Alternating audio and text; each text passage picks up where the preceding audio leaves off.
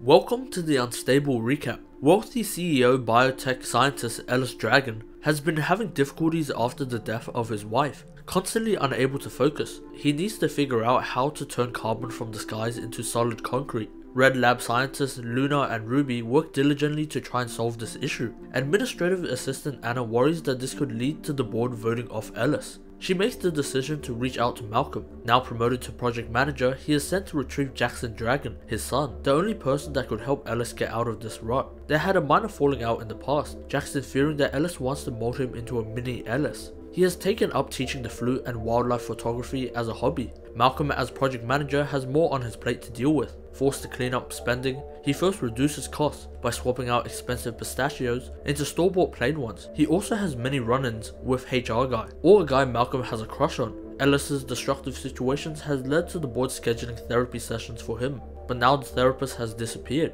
Jackson moves in with Ellis, and rough at first, he starts to work in the Red Lab with Ruby and Luna. Invited out to karaoke night with the crew, shortly after, he learns the therapist had been kidnapped by Ellis, living sound in his basement. He views the kidnapping as a newfound friendship. Leslie, the therapist, now lives in their basement. Since moving into the lab, Ruby has found Jackson attractive, asking him out on dates and even making out. But she always dates douchebags. She confides in Luna and worries that their relationship is moving way too fast, so she wants to dump Jackson because he's a good guy. During this, Ellis still struggles to work, distracted with his invisibility cloaks, magical bells, and a hawk. Twins Chaz and TJ are gunning for Ellis to be removed. Anna aims to solve this problem by admitting she will leak their pilgrim cosplaying events, and women at their sex parties won't like them anymore, until they reach out to their rich IT friends, hacking into Anna's hard drives to find her fanfictions at work, about her being appreciated and everyone thanking her for keeping the office running. Admitting all of this to Ellis, he helps her get revenge by TPing their house. Pulling into their driveway, he hits Chaz,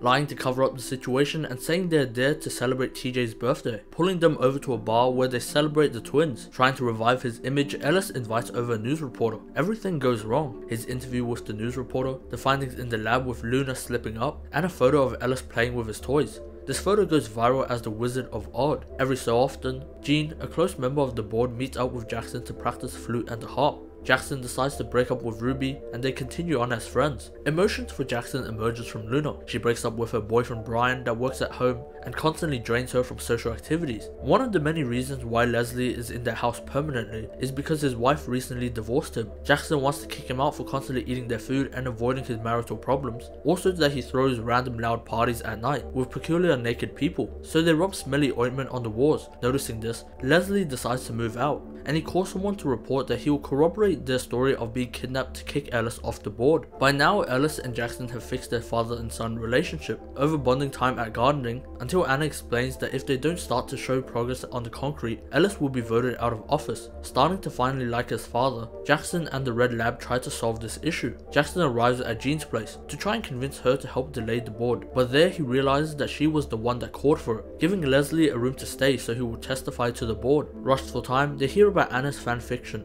and decide their sole purpose to try and discover it, so she fabricates a fake version, one where Luna is an eagle and Ruby is a cow. But this only caused more conflict rather than work. Tired of this, Malcolm reveals that Anna just wanted to be appreciated at work, so they thank her. She is also probably going to kill Malcolm for this. Jean approaches the board, explaining that Leslie was abducted by Ellis. However, her plan fails. Leslie disproves all her claims, because Jackson offered him a room back at their house. The board still wants to vote for a new CEO, as Ellis hasn't made any new progress. Anna slowly delays them, as the scientists rush in to show their newly formed concrete. In an industry worth trillions of dollars, they are bound to make a fortune, so they are forced to keep Ellis as CEO. He fires Jean for trying to start a coup, and back at the lab, Luna and Jackson realize their love for each other and finally kiss. Supported by their close friend Ruby, in a rage, Ellis burnt down Jean's car. This is where the story ends. Make sure to subscribe, and for more, watch this.